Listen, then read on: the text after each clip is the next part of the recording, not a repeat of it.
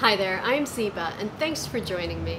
In this video, we're going to do a brief overview on what a dosha is and why it's important. So Ayurveda is based on the premise that everything that's out there in the universe is also in us. And Ayurveda teaches us that there are 5 great elements known in Sanskrit as the Panch Mahabhuta, the 5 great elements.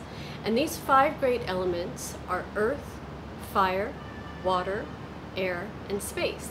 And these 5 elements combine in different ways to form 3 very unique mind, body, spirit compositions known as doshas. So there are 3 doshas. There is the dosha of earth combining with water, and that's called Kapha dosha.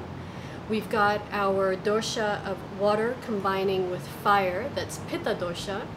And lastly, we have air combining with space, and that's called Vata dosha. Now, all of us have all 3 doshas. It's just a matter of which one is primary, secondary, tertiary, and in what ratio we have them in. So for example, I am Vata Pitta dosha. And there might be someone else who's Vata Pitta dosha, but they might have a different composition. I might be, say, 40% Vata and 30% Pitta, and the other person might be 50% Vata and 20% Pitta. The remaining, of course, being all Kapha. And because our ratios are different, the imbalances that we have will also manifest in different ways. And so what Ayurveda does is it uses the dosha to kind of diagnose where your imbalances currently are, what your propensities to certain illnesses are, so that you can better take care of yourself today as a preventative measure going forward.